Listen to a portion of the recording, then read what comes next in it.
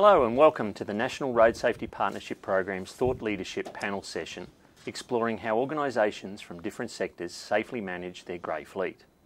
What is grey fleet, you may ask? Why it is a concern to organisations? And what is the National Road Safety Partnership Program?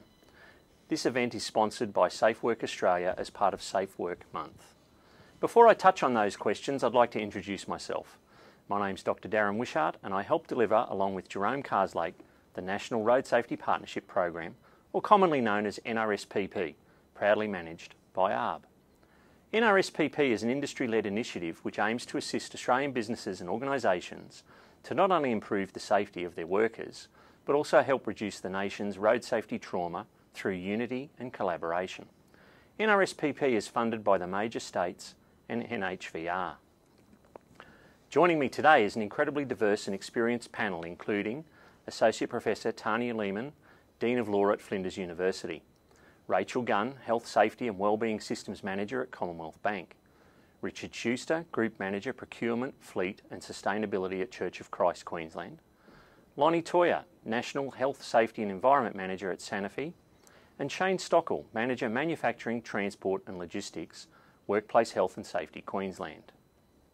Our topic today being explored with this panel of experts is grey fleet, which is defined as the proportion of work vehicles used for work purposes owned by the driver or another entity, rather than being directly provided by the organisation employing that driver.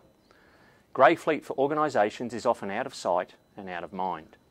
As a result, the NRSPP Steering Committee partners identified it as a major risk with unique challenges.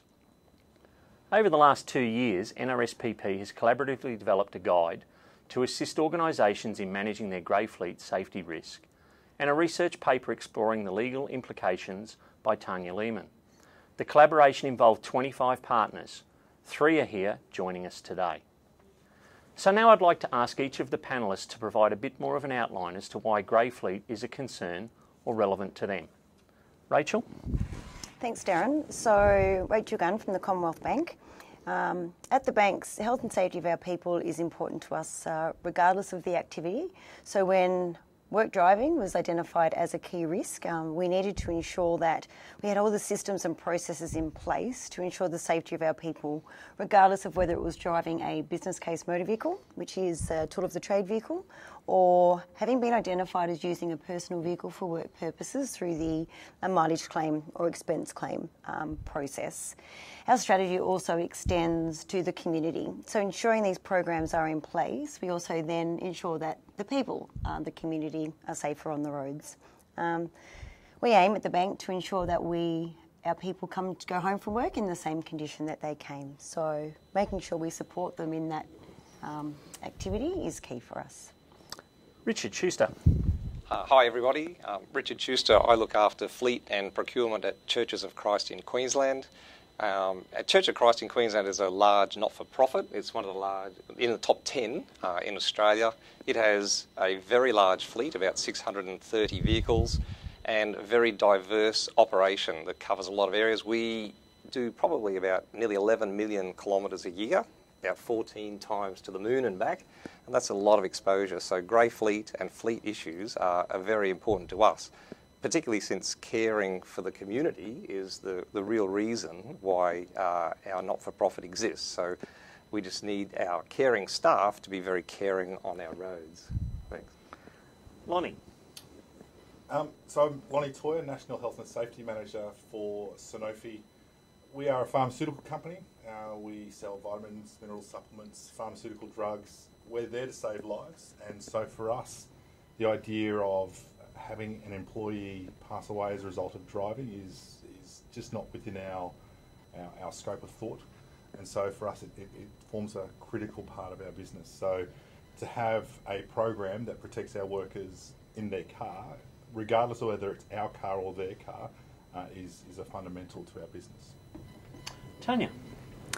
I'm a former legal practitioner who had a personal injury practice and particularly motor vehicle accident injury practice. And for many years I've been a legal academic teaching tort law, so looking at civil liability for organisations. I also work in researching in other areas around transport, and so I'm particularly interested in bringing all of these issues together. And Shane. Workplace Health and Safety Queensland is one of the 7 regulators that form HOUSA. So if we start at that level, there's a national strategy to try and improve health and safety outcomes. Obviously, work-related driving is one of those key activities that cause injury. So we're looking at opportunities before the end of the strategy in 2022 to get further traction on improving risk and those outcomes. And this is one of the areas we can work in. Great, thank you. So I'd now like to ask Tanya to provide some insights regarding legal perspectives, why it matters, what have you found in your research, and should organisations actually care about grey fleet? Well, before I start, I just want to make it very clear that I'm not giving any specific legal advice, that my comments are in the nature of just a general discussion. So there are a number of legal implications that can arise in the context of thinking about grey fleet. It's not a term that's included in any Australian legislation or in case law, but it might arise in relation to work health and safety issues. The vehicle is a workplace. Workers' compensation issues, particularly in the context of employment-related journeys. Motor vehicle accident claims and CTP schemes and whether they apply or not, and how they might intersect with workers' compensation schemes. Licensing for drivers, and do organisations know what licence or licence conditions apply to their drivers? Criminal and civil liability, potentially. And of course, the heavy vehicle national law chain of responsibility. And there are increasingly emerging issues around the collection of data, privacy, and who can access that data and for what purposes. Great, okay. So let us consider now where fatalities and serious injuries are occurring in the workplace. We've got some information, 76 workers or 42% in 2016 died as a result of vehicle collisions.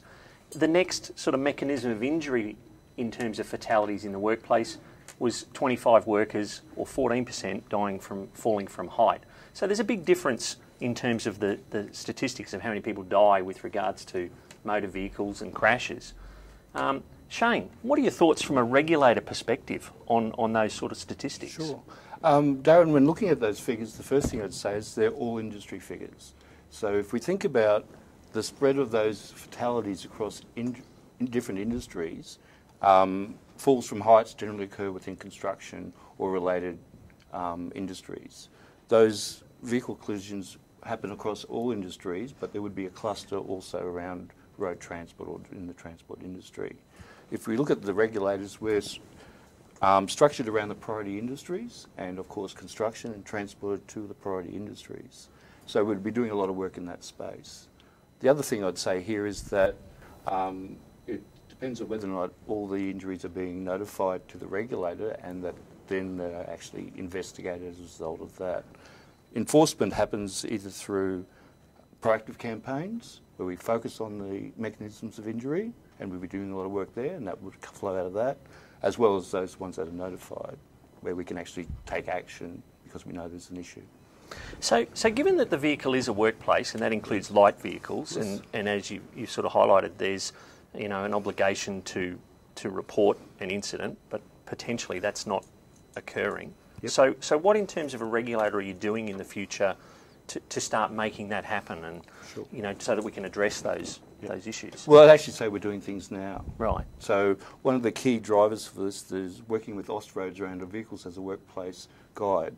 That guide will provide some specific practical information to organisations about the notification requirement, about what they must do in this space when people are at risk of injury or death because they're driving for work-related purposes.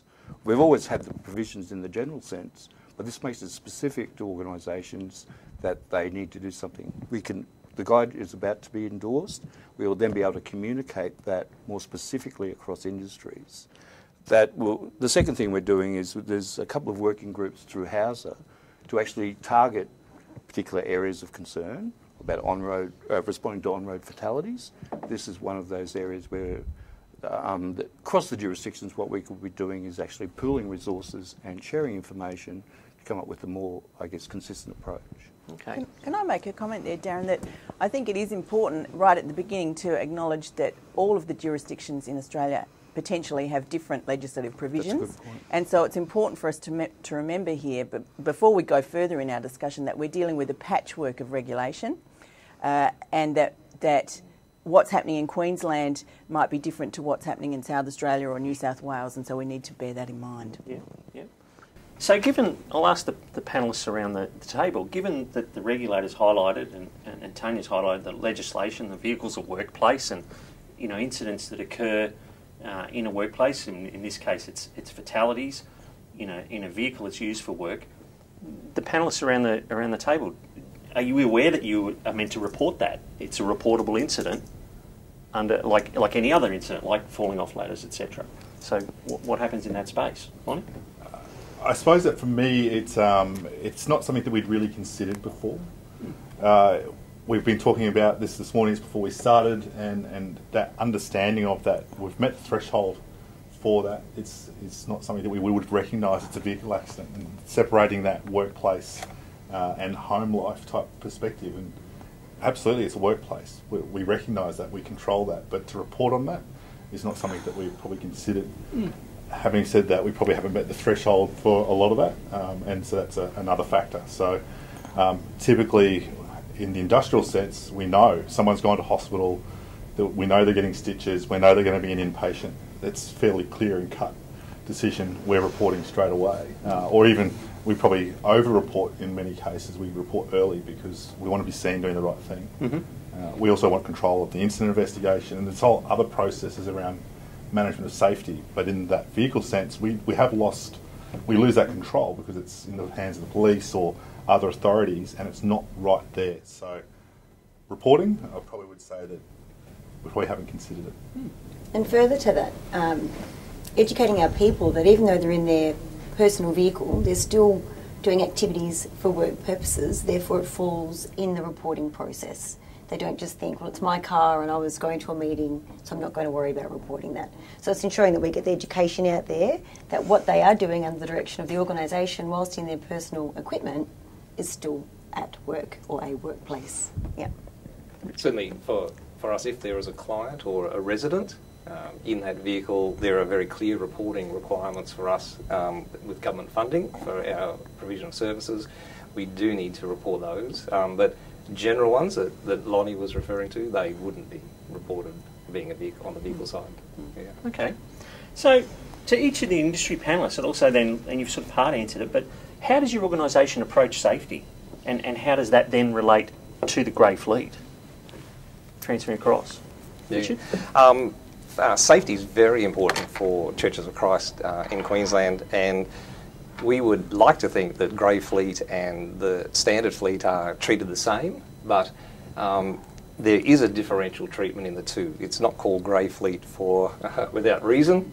Getting exposure, getting people to recognise that it's important for safety as well, or just as important, that is an avenue that we're working on. So we are working very hard.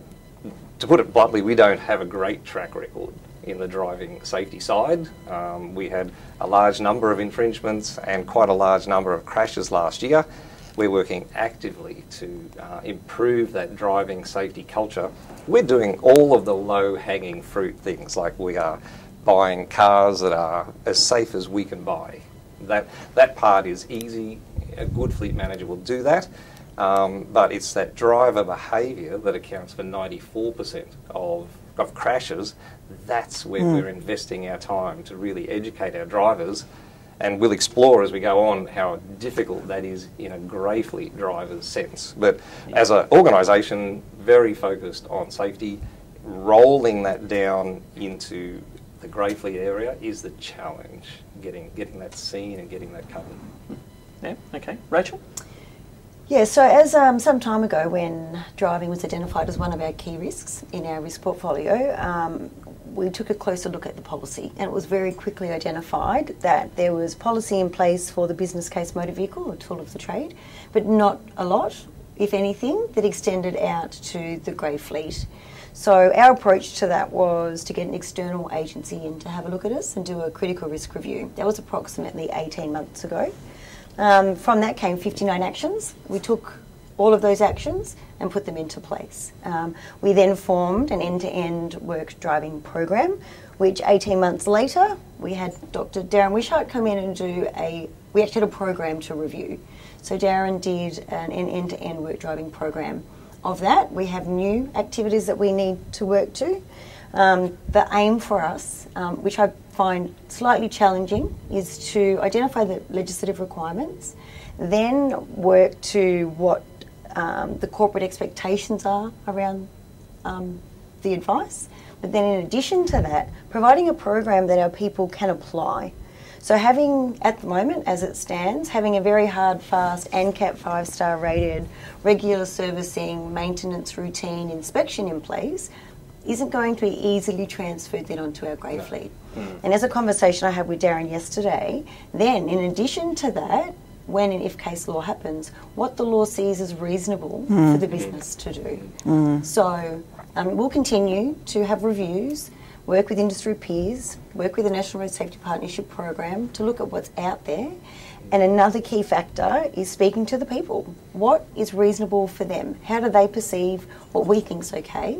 And how can then they apply it? So it's a consultation with a whole range of people and listening to either one, engineer it out, the risk, or build it into processes that people don't even know that they're acting in a safe manner. It's just part of your day. Darren, can I just note that our three industry representatives here all come from large entities, and those large entities will have good structures in place around identifying risk, managing risk, developing policies.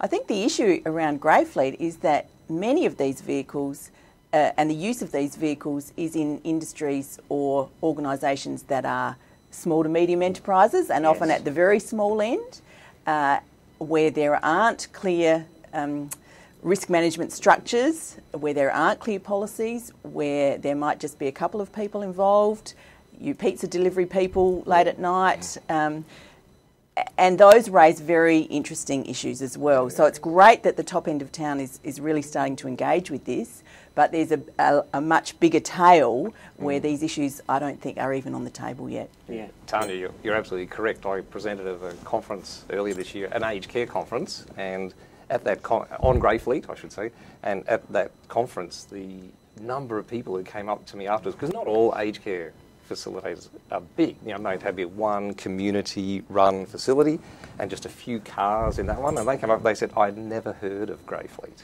And they said, and on the second day of the conference after I presented, a number of them came and said, I actually didn't sleep very well last night. Thank you for making me aware of that. So that is a good point. And of course, not only employees, but volunteers for not-for-profit organisations as well would be collected in this space. Yeah, there's actually another tier that scares me as well, and that's we have the private use of a staff member's vehicle. We then layer that to taking somebody, a client or a resident in that staff member's vehicle, and then the next layer where our staff member drives a client's vehicle. Yes. Which we do on a number of occasions, and we have a process around that. But we have, you talk about where you can put control, and we have controls. We're working on safety for our fleet drivers, and we can ask them to do an online driver course. We can make that happen. What do you do with that person who's driving their own vehicle for work purposes? How do you make them do that? And it's crossing that divide that's proving challenging for us. And there's a big challenge there between the difference between what we referred to as the traditional fleet, and Rachel, you mentioned before about, in a traditional fleet, you've got company policies, you can have a 5-star supplied ANCAP rated vehicle, and Richard, in your case there, you've got people using their own vehicles or a client's vehicle. Yes. I'm guessing you can't determine that that's necessarily a 5-star ANCAP rated vehicle, or how do we I can guarantee that it's not. In fact, we did a grey fleet trial just recently in partnership with NRSPP and University of Melbourne, and we put telematics devices in grey fleet vehicles, and I believe it's a groundbreaking one that the Melbourne Uni and NRSPP are saying. It highlighted to us some key concerns about grey fleet. One, a lot of the cars were too old to put the telematics device in. They were Right. more than 10 years old. And we didn't expect that. Right. Luckily, we got 43 out of 50 people doing that, and what we did find as a result of that was our cars were significantly, grey fleet vehicles were significantly older. Those vehicles also travelled significantly more than other vehicles in the trial, so our people were using the cars a lot more. And we got a driver score. Everything was anonymous. We don't know which driver A from B, but for the 10,000 plus drivers and 100 million kilometres that were actually assessed and what we were benchmarked against, their driving score was about 68% and we were about 64%. So we can see straight away that we're not quite at the average for drivers. So we're driving further, we're not quite as good, and we're driving older cars. So straight away there's a concern for grey fleet. Yeah. Can I pick up on that just in terms of the use of telematics? Because obviously when we're focusing in the road transport industry, it's almost become the culture that that's what we do. Yes. And through that, they've been able to manage risk better by providing that feedback loop to drivers about the speeds that they drive at, the way that they drive, are there heavy braking forces, things like that, which again can be used to shape driver behaviour. So it seems to me that that's a good opportunity in terms of being able to think about that for grey fleet, how we're going to improve the health and safety standards going forward, if that makes sense. The use of telematics, though, raises really interesting privacy questions Yes, when we're it thinking does. about the use of grey fleet. Yes. Should we be tracking where someone goes in their private car? Yeah. Who has access to that data? Yes. How secure is that data? What else can that data be used for? And do the grey fleet drivers know the extent of the data that's being collected about their travel habits or their driving habits? Which starts at the beginning, Yeah. doesn't it? Out of our 50, I did note that 43 did the trial, so 7 people Indeed. either. Several didn't put it in, and several then pulled it out. But we were pretty happy actually with 43 out of 50 for the trial. Did you do a check on how often they'd maintained their car, or whether the services were full services, or when they last checked their tyre pressure? Not for the purposes of that study. And so those are all extra Yes. things on Yes, thinking about the most safety of those vehicles. Yeah. What does concern me with that age one is, I think, I read 21% of the fleet, Australia's national fleet, is more than 16 years old. So a fifth is more than 16 years old out there. They're going to end up in your grey fleet if you don't have a policy or you don't have something that tries to prevent that from happening. In the not-for-profit sense, it's again hard because we want our volunteers. We have 1,500 volunteers in our organisation. Getting volunteers is harder and harder. And then telling a volunteer, well, your car doesn't meet our standard, you can't use it. Do we then reduce the gene pool of volunteers? So what I find in the not-for-profit sense is a competing tension between the resources, and we want people to use their car and to help us out, but on the other end, we're saying we're putting restrictions around that for very good reason. I understand. So there's a hard act to follow of balancing that obligation for the whole driving safety component. Yeah. But how do you tell a volunteer that there's problems, because you'll just lose volunteers? Yeah, I know. That has huge implications for a not-for-profit. Yeah, for drivers you can mandate. Yeah. For volunteers, they just don't turn up. Yeah. I think the reality for everyone, though, is that we're all competing for people. And the more restrictions we put on our motor vehicle policies, Yes. the less we have people wanting to come and join our business. So for us, in that what's the best way to put it, the fight for the best labour, we really try and have a whole and encompassing process that really achieves that better. And certainly in terms of the volunteer space, that would be a great difficulty. But for us, we're on the other end of the spectrum saying, well, how diverse can we make our fleet, but also making it safe to be able to attract more people?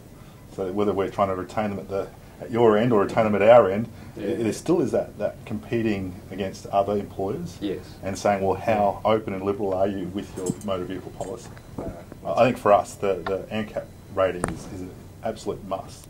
We've even gone to the level of 7 years maximum time period for your vehicle. Yes. Because what was 7 years ago standard is very, very different to what is the standard ANCAP rating now. We're even looking at saying, well, where's that going in 2 years' time with ANCAP ratings, lane keeping assist and other automatic braking. All these other features are saying, well, do we bring that into our policy and say in 2 years' time that's going to be mandatory for all new vehicles? Now, that's not just for our own fleet vehicles, but it's equally for the grey fleet vehicles. Right. So we're quite, being a big business, we're quite fortunate to be able to stipulate just exactly what cars we can have and accept underneath that grey fleet policy. So we are in a bit more fortunate situation in that situation for our business. So, but even in an organisation without the volunteer side, there's this move away from owned fleet to packaging and providing, novating, providing a car allowance, because then you just reduce your fleet. Yes. The problem goes away. Yeah. No, it doesn't. And so there's another competing tension. Let's move the fleet out. We don't need to worry about it then. It's not on our books. Just give them a car allowance and we're covered. But unfortunately, no. As we're well aware, we can't do that. That just shifts the responsibility. The responsibility stays there, but the fleet's just moved. With less control. Yes. Yeah. Which goes to the design of work. You're redesigning work in a way that meets the requirements of the organisation, I guess, in financially, profitability, etc. Yeah. But you can't design out the obligation. No. The obligation extends. And I think Tanya's work about what are the common things that all organisations, not just the larger ones represented here, should be focusing on to try and manage this risk. Just to make sure that we're talking to all the organisations who might use grey fleet, not just larger ones. And this discussion around the nature of the vehicles also raises, for me, issues around equity, particularly in an era where those at the other end are often working in very low-paid jobs, required to use their vehicles to access their work or to travel between different work sites, and requiring those workers to have vehicles that meet particular safety benchmarks might put them out of the market altogether, because the income that they're earning means that they have to make financial decisions about where they spend their money. They buy a cheap car, they buy an old car, they're using their car because they have to. They don't have access to a leasing program through their employment. They might be casually employed, they might be piecework employed, and so they are using their vehicle for work. There's no control over it. They can't afford to have a good vehicle, a safe vehicle, and no one's checking up on whether they've even maintained that vehicle properly or not. But if we do check up, enforcing something that they can't meet. Indeed. Like 4 new tyres. So can they afford it's that? finding that balance of what we expect and need and what they can or are able to comply with or do. Yeah, it's tough. It is. Yeah. And so from a regulatory perspective, if we've got these challenges, and as Richard's identified, organisations probably moving towards more of the grey fleet compared to the traditional fleet, we certainly need to be careful, because those statistics of fatalities in a work vehicle could potentially go up if we don't have, the same management capacity in that way. Yep. So I guess some of it is around future work and maybe future enforcement in this space, because I think that sends the message to organisations about the importance. Now, for the small organisations, they have never been touched by an issue where they need to realise that this covers them. I think you were saying earlier, Lonnie, that you had a couple of incidents and maybe they are drivers for organisations to bring about change. I guess from the regulator's perspective, having the Austroads Guide, being able to communicate the importance of this, and programs such as this today, trying to engage organisations in the discussion so that we change the culture about, in transport, it's very simple. We drive vehicles, it's a workplace. When we're looking at a lot of the other industries, the culture is just, it's not. And I think that's what we were hearing earlier. So we can do something. And what does this mean as we see the rise of the gig economy, where people are going from piecework to piecework to piecework, using their vehicle to facilitate all of that? What is the organisation there? Is it the Airtasker? Is it what other platform that's providing those jobs. And so the whole nature, when you're talking about the future of work, this really is going to be an issue going forward. Lonnie, you mentioned earlier that it sounded like you were trying to, in your organisation, get a bit more synergy between some of the things that you do in your traditional fleet and applying that to the grey fleet. And you mentioned, you know, the vehicle and the age of the vehicle. So over the last couple of years, what sort of things have you tried to achieve in that grey fleet space? So I've been doing safety for 20 years, and I've only been doing road safety for the last 4. And I've been quite fortunate that I've come into it later in life, and so we look at exactly the same things that we would for normal business. Okay, so do we have the right equipment? So vehicles, and that's where we have that motor vehicle policy, ANCAP rating. We then have other environmental pieces there as well, and fuel efficiency metrics. Do we have the right system? So are we training our people the right way? Have they got the right skills? Do they have a valid driver's license? And it's amazing when you do the checks, just how many people have either expired. We recently had a gentleman who moved from one state to another, wasn't aware that he had a certain time period to change over his license, and we got onto it really quickly, and we stopped him driving straight away and made sure that he got his license attended to. And there's simple checks, that everyday mistakes, but in the work context, that just wouldn't be deemed acceptable. So we have those systems approach in place as well, but then we also look at that vehicle maintenance piece is absolutely key. So regardless of whether it's grey fleet or whether it's our standard fleet, we really make sure that are they inspecting their vehicle every month? We provide them with allowance for grey fleet for basically all the regular drivers in grey fleet. I'm not talking about the mileage allowance people. We provide them with an allowance that's suitable enough to maintain their vehicles. So, they may have the excuse that, can I afford the 4 tyres this month? Well, if they've managed their finances well, we've paid them the allowance for that. They should have that available and ready to go. Now, they may choose to novate it. That makes it a much easier option for maintenance. But they may choose to just do that, use the cash as they would for their normal vehicle. So, but we have really strict controls around that, saying, is your car, have you inspected it? Have you maintained it? The inspection piece then also plays on the behaviour side. So I liken it to a salesperson will go to the customer to keep their product front of mind. For me, that inspection program is just exactly the same. We're putting a safety element front of mind for the driver to regularly engage in that process. They've got to physically do something with their hands, with their mind, within road safety, and I would hope that translates across to their driving behaviour. So, Lonnie, that's written in your policy. You've got grey fleet embedded in the company and grey fleet. We make no difference between the two in terms of our expectations for maintenance, inspections, driver behaviour, driver licensing, and then we have a separate piece on driver safety, and that mandates our piece around training. So every 5 years they've got to do a practical course, and every 6 months they've got to do an online module to help keep their skills, knowledge, and more importantly their awareness. So hopefully with their time behind the wheel they can purchase their own safety by driving safely. So it's taking that management systems approach that I've used for 20 years within health and safety, bringing it across to fleet and saying, okay, why can't it work? It's certainly driven down injury rates, certainly driven down fatality rates across broader business, and absolutely we're starting to see those vehicle accident rates come down, particularly the at-fault vehicle accident rates. Okay. So. Rachel, in terms of grey fleet in the last couple of years, where have you progressed? So we implemented the program, an actual end-to-end work driving program. There's still a lot of work to do in the area. Just to give you an idea of size, so we have 38,000 people domestically, 2,000 have been identified as having a business case motor vehicle, and then in addition to that, another 2,000 have been identified as driving grey fleet.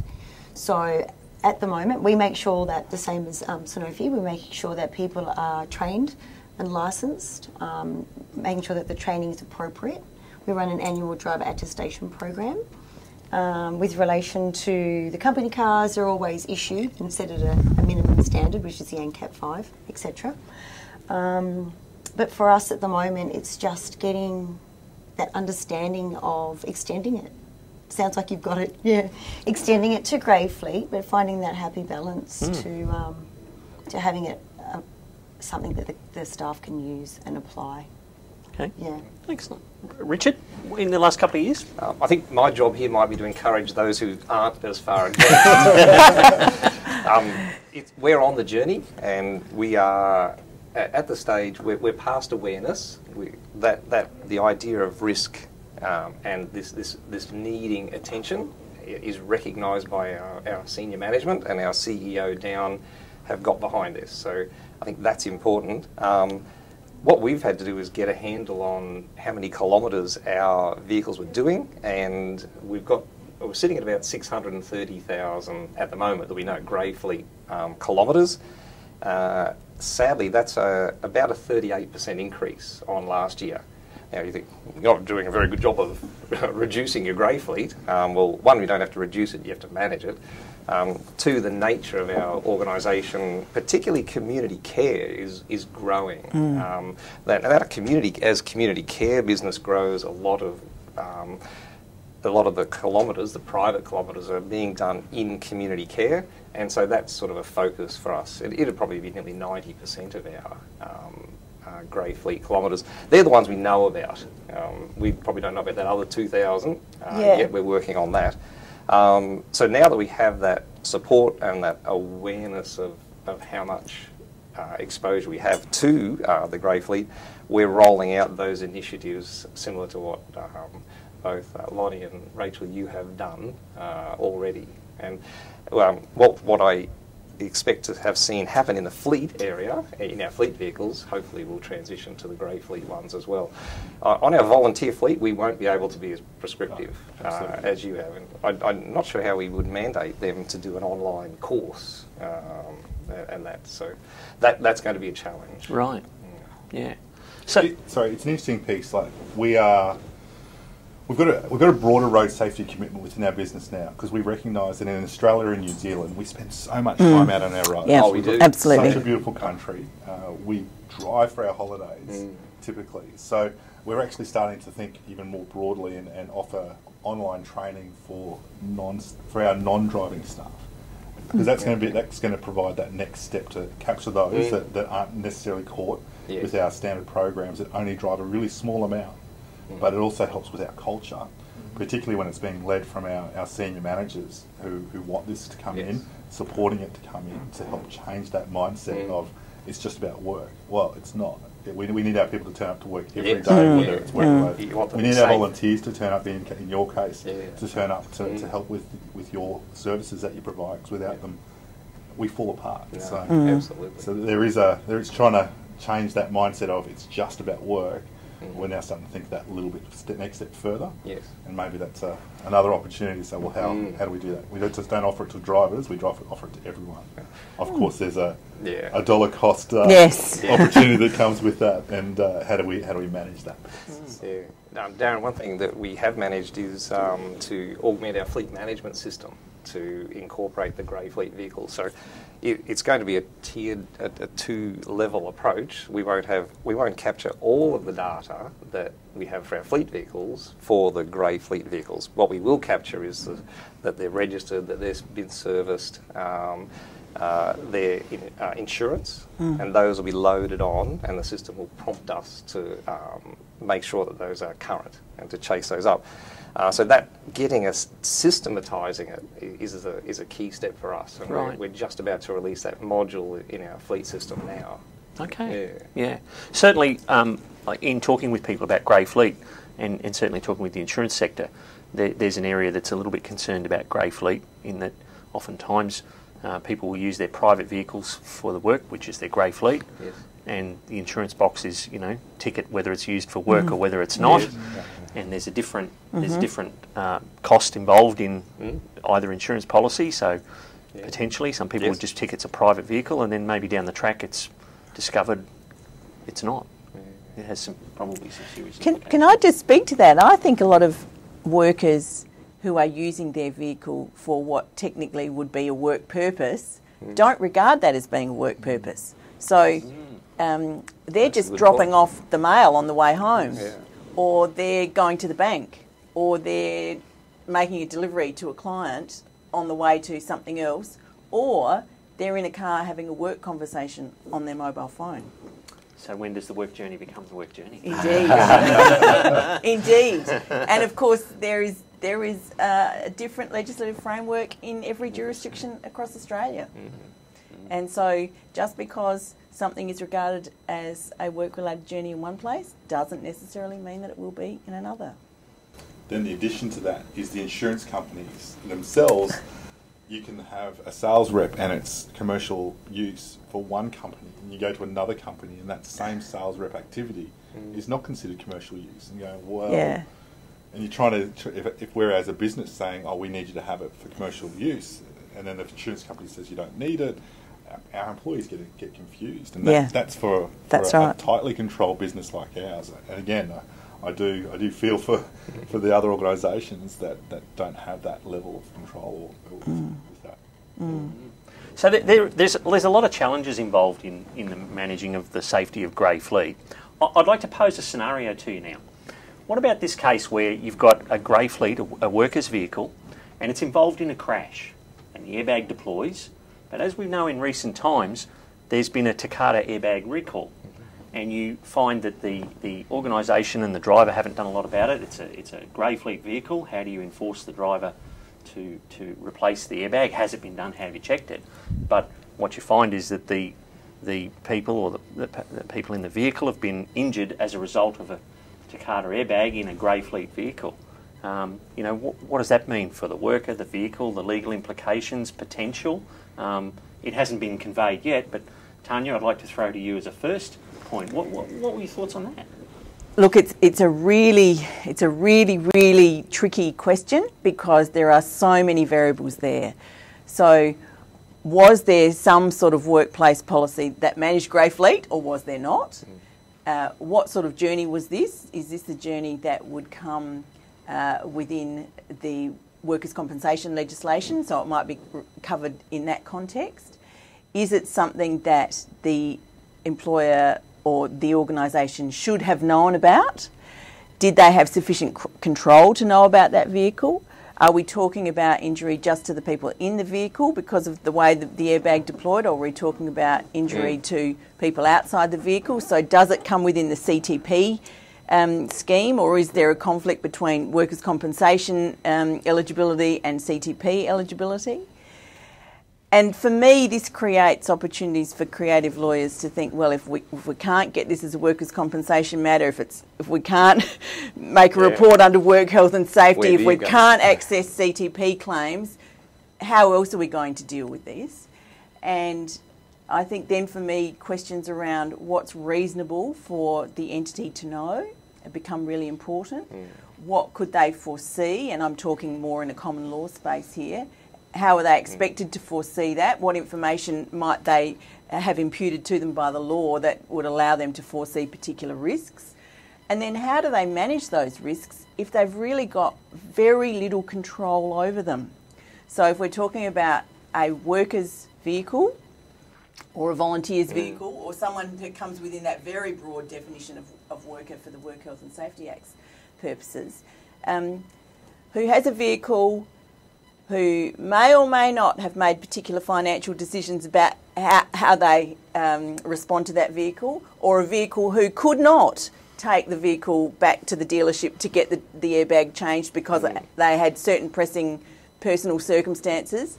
How does all that fit into the mix? And so I think there are just so many elements when we think about something like that. Are we expecting that every organisation will keep a regular check on vehicle recalls? So there was a vehicle recall that I was aware of just on the news last night. Now, does every organisation have a means for checking every vehicle recall that's been issued? Do they then? Hopefully. Well, they do. Well, for their fleet vehicles. For their fleet vehicles. Absolutely. For their fleet vehicles. Yes. But if we're talking about older vehicles, if we're talking about private vehicles, are they keeping up to date with the recalls? Are they then asking all their employees or workers or volunteers, do you drive one of these vehicles? Have you done this? Yes. If we're expecting you to be able to use your vehicle for work, are we going to give you another vehicle so that you can send your vehicle off to get it to get the recall work that's necessary done? I mean, all sorts of questions. Well, it goes to the system of work, I think, what you're saying. What is the extent of grey fleet to the ordinary fleet within the organisation? Have you done taken action around recall for that ordinary fleet? Wouldn't you, as a matter of course, be engaging those who are driving grey fleet in that same information? How often are they driving? Is it just a one-off in this case, or is it part of that ongoing regular requirement? So those are the matters that we would be considering, whether or not we were notified of it or not. Yes. Because often we get contacted by organisations post-event to go look at the issue, of course, because it does support a common law claim. So there are these are the types of things that I guess as a regulator would be asking or experiencing and trying to get some clarity in that circumstance. And how do you overcome the public lethargy about Yes. about Yes. taking their car in to get it Yes. fixed when they get a letter that says this could kill? You need to take this in and get it done, and the dealerships are having trouble getting the people to take those cars in. That worries me. So what do you do to the industry here? What are you doing? That's been an incident that's been highlighted. What processes are you educating? Are you just continuously conveying to your grey fleet people that are they aware of this Takata airbag issue as an example, or any other recall? You got processes in place that's occurring? For our standard fleet vehicle, yes. For our grey fleet vehicle, we are wholly and solely reliant on the fact that we ask for records of when they did the last maintenance stuff. Right. But my sales reps are probably now wincing that I've probably got a new question on their vehicle inspection records around recalls and Takata airbags. Yeah. Richard? Exactly the same as Lonnie here. Yeah. Fleet vehicles, we are all over those like Right. green on grass. They are covered, but the others, no. We rely on them to be doing their service and hopefully overcoming that lethargic, I don't care about this recall issue. One other concern that I do have is fittings generally for vehicles. So going beyond the Takata one, what about cargo barriers for vehicles? Right. So Yes.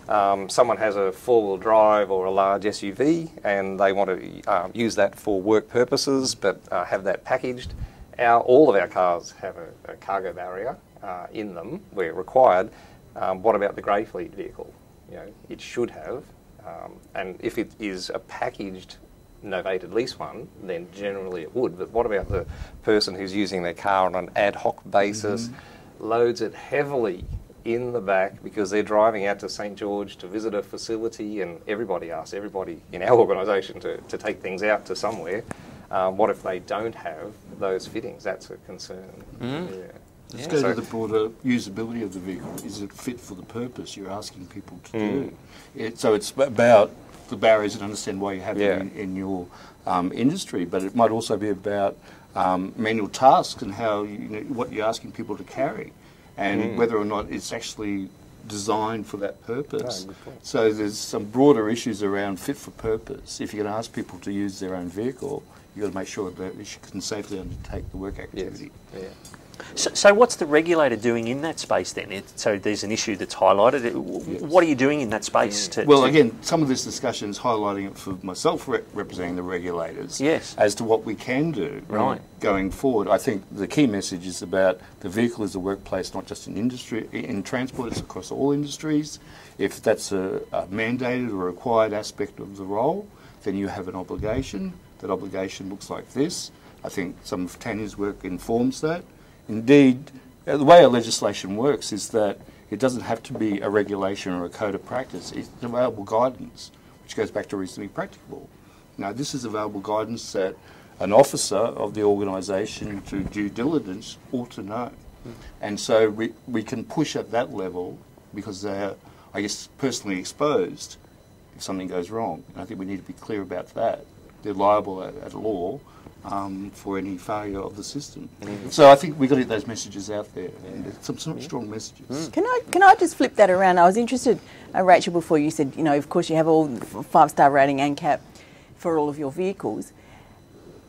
Given that those vehicles have got the most recent safety features on them, have the drivers of those vehicles been trained how to use lane assist properly, or that's a very good point. the new braking systems, or cruise control properly or those types of things? Yeah, so we're currently looking at that. As part of the review that we had done by Darren, it was, one, is the equipment appropriate, and two, do they know how to use it? So we have an annual program called the Work Driver Attestation Program, and it extends to Grey Fleet. So drivers must annually attest that they have a driver's licence and that they are legally able to drive. Throughout that process, they also have to do the training, and in the package, there's also a work driving guideline, which then extends to, so even though we don't enforce it necessarily for Grey Fleet, but it also extends what we do for business case motor vehicles to Grey Fleet in relation to the expectation, not the demand, but the expectation around servicing, maintenance, the safety of your vehicle, whether it's a recall, whatever it is. So the awareness of the expectation is there. It's missing the actual formal process for it. But it's a very good point. You get a brand new car, next minute it's parking and braking for you. That's right. And it causes an issue. So it's on the job list. And as Richard mentioned before, the data says that about over 90%, 93% even and more of collisions are caused by human error. Yeah. And so as organisations can pay huge amounts of attention to the mechanics of the vehicle, but continuing to ensure that people are up to date with the most recent features on those vehicles and how to use them effectively can be very, very challenging. I think most of us who go out and buy a late model vehicle don't ever think, I'm going to have to update my driving skills now so that I can really use these safety features to get the most benefit out of them. We don't think that. We just assume we have a valid licence, we can get into whatever vehicle we'll buy and we'll be able to operate at safety. But in fact, some of these new features would benefit from driver education. So that's just another thing to throw into the mix. No, I'd like to respond to that because I think it's, again, human error is generally a systems fault that leads to someone behaving unsafely or making the wrong decision. It could well be if they have the training, the information, the instruction, so that covers that point. But there's so much in-car connectivity coming on. The next 10 years, the potential for driver distraction is such that what are organisations doing to make sure that drivers know how they're supposed to interact with their Facebook, their email, other things that they can do just by voice activation or some other means. So it's not only what we've got today, it's what's coming. And I think it's going to speed up in terms of what organisations will need to do in terms of building their systems to respond to those issues. Absolutely. On that technology side, we've had some staff say, how do I turn it off? Because if there's a lane departure, it gives me a noise, and I don't want that noise. Which distracts them. So could I turn off? Which comes back to systems, and the system of work should not allow you to turn off a safety feature, a key safety feature like that. We did actually have someone also ask, where's the CD player in my car? So the technology is going the other way for them. They wanted their old school or something. But does your policy include a requirement that people don't answer work calls while they're driving? Absolutely not. Given the data that Shane and I were talking about before we came into this webinar about the levels of distraction on drivers and causing accidents. And so that's a really interesting workplace scenario. If you know that you're going to have a worker in a vehicle travelling from point A to point B to get from one campus to another, from one office to another, and there are calls made to that worker about important material that they need to know before they get to the next meeting, should they be able to take that call? We've breached that. Yeah. What have you done? So we've had the conversations around no mobile phone use whilst in vehicles, just a general discussion. It's like, but this is my workplace. I get in my car at 7, 8 a.m. I make my calls, I do my work, I get to my meeting, I leave my meeting, I answer my 6 messages whilst I'm driving, right? So the expectation on them for us to impose that isn't reasonable. However, what we would like to do through education and training is to teach about driver behaviours, response time, distractions, which I went through with Darren when we did the audit, to make them aware, to make their own educated decisions around the risk that they're putting themselves in and then potentially the community if they choose to answer that call or cannot wait. So we can't mandate it. I don't think it would ever really get across the line, but we can take reasonable action to educate and train to make my own decision. I now because of this program. Put my phone into car mode. If it's ringing, it will agitate me and I want to answer it. If I don't know it's ringing, then when I get out, I have a look at it. So I make those choices through education. So I think it's the best approach, through awareness and change the behaviour without mandating, because people don't like to be told what to do. They need to come to that decision on their own.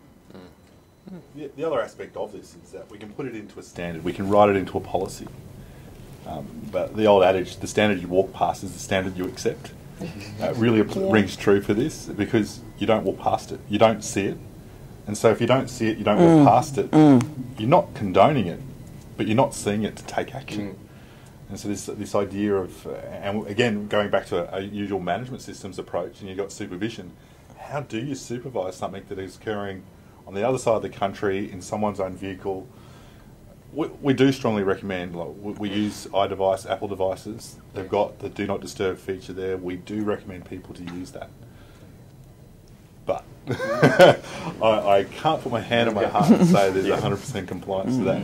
There's a lot of challenges. For all staff. There's a lot of challenges. So, and you've highlighted today a lot of these challenges, and it's evident from our discussion today that there's a lot of people within your organisation and probably outside your organisation, a lot of stakeholders that kind of need to come into this. It's not just your problem. It's not just your problem. It's not just your problem, you know.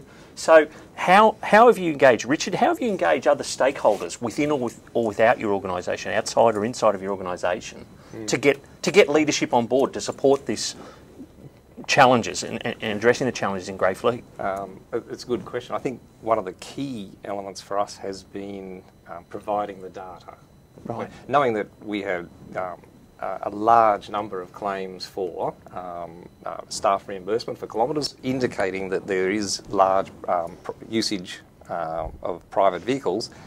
When on a pure cost side, you can present that to senior management. Park risk is vitally important, but just go, if you need to convince a stakeholder, say, look at what is being paid, look at the dollars that are being paid here, as well as highlighting the key risk elements. And I'm glad to say that our CEO and senior management team are fully on board to support this, because it won't work and it won't continue without them. I do wonder if one of our key stakeholders, though, is not the driver of the private vehicle. Right. We think our senior management team, they are a key stakeholder. It's how we convince them to adhere to the safety elements, I think, that is important, and that's one we're going to be wrestling with over the coming months. It's how do you get them to be signing up to participate in the safety online safety module, if that's one of the things we want to do. Simply to do the pre-start safety check. I mean, getting our staff to do that with their fleet vehicles is always a challenge. And we know it's important. I mean, and you can always go back and say, well, the manufacturer's handbook says you need to do a safety check. So here it is, the handbook for the car says do a safety check, so we really need you to do that safety check. But I think we need to engage that stakeholder as one of the key ones. Okay. Rachel, how have you engaged the stakeholders? So throughout the whole process, we've engaged a couple of external agencies. We work closely with Fleet, because Fleet actually manage the business case motor vehicles, look at how they're approaching it, and then get it into our policies, which is through our workplace relations. We've also engaged with group insurance, because they see the cost to the business, and then also the people. Okay. So as I've said 3 or 4 times today, we need to get that buy-in at the end point, what works for them. Because if it doesn't work, they're not going to apply it. And having that approach of it's just part of your day. Yeah, so several touch points throughout the whole process for different views. Yeah. Certainly for us, a lot of the key stakeholders are on board now. So if I look from our senior managers, our middle managers, and for our drivers, I'd like to think that we're there. Oh, well done. That's not to say that we don't have to continue. Right. Because we can easily lose them. It's like any cultural piece, you can get people on board and they can easily drop off. So it is an ongoing piece that we have to continue with. Our next steps really are to engage our broader community, our broader staff members, because that's how the culture is going to be sustained. So it is not just about the work trip, it is also about your family holiday, driving to and from work, driving the kids to soccer on the weekend, so that we can live life to the full. I'd like to now, just in closing, go around the table. Shane, in closing, what are the next steps to make Greyfleet much safer? Yep. Well, what I'm hearing, at least at the workplace level, it's an interest-based approach. It's about what are the benefits both to the workers and to the organisation, whether it be dollars, health and safety, holidays, etc., being safe in that way. So building a culture at the workplace level. For the regulator, perhaps, for us, it's those messages before about us stepping back and looking at this issue. Nationally, as I've pointed out, we'll be doing that throughout some processes to see what more we can do once we have the guide endorsed, so we can use that as a platform to communicate practical information, targeted information. I think in the middle there, it's a supply chain issue. It's between organisations or your internal organisation for supplying labour, if you like, to make sure that everyone's on the page as to why it's an important issue. So there's 3 ways that we can actually affect change. Yeah.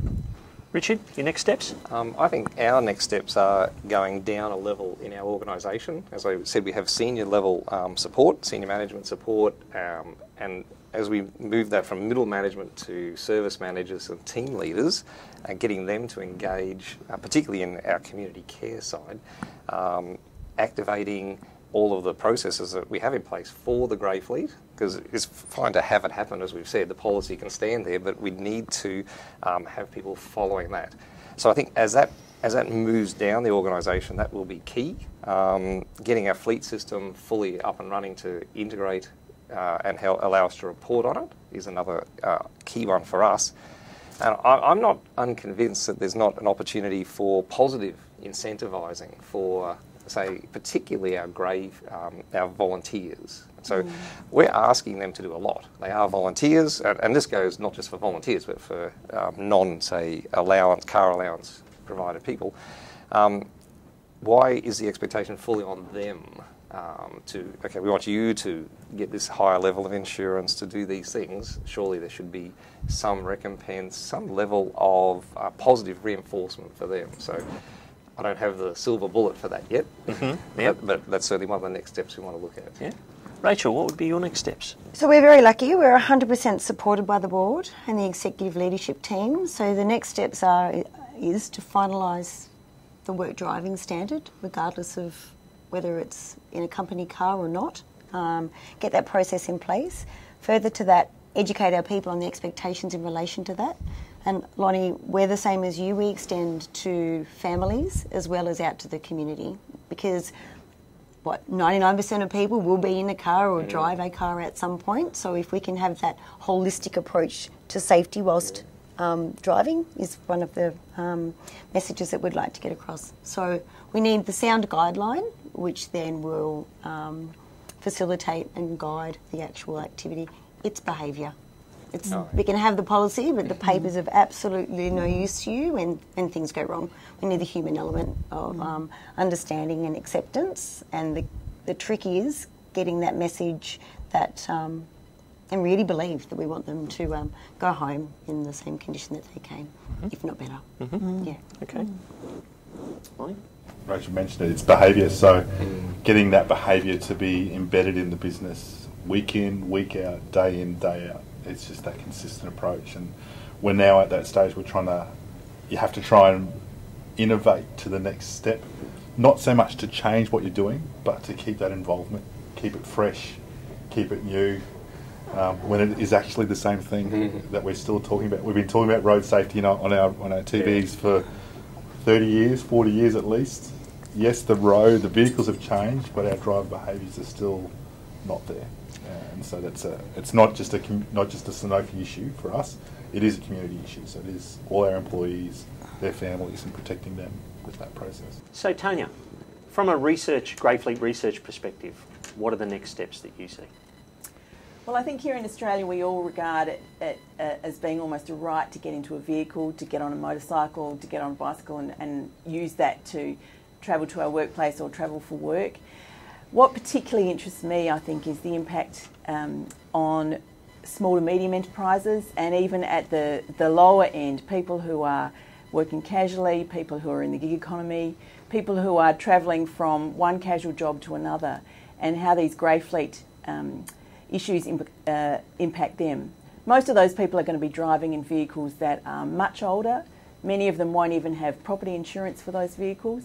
And so these issues are really important for them. I'd like to explore how we can move the discussion that we've been having today down so that it reaches those people. That's really great. Thank you very much. I'd like to thank each of our presenters today for their contribution. As you can see, there's numerous challenges in this growing area. For more information regarding grey fleet management or workplace road safety more broadly, please refer to the NRSPP website. We invite organisations to join the partnership. After all, people are important, and the safety of workers just makes good business sense. To the panel, thank you very much for your time today. Thank you. Thank you.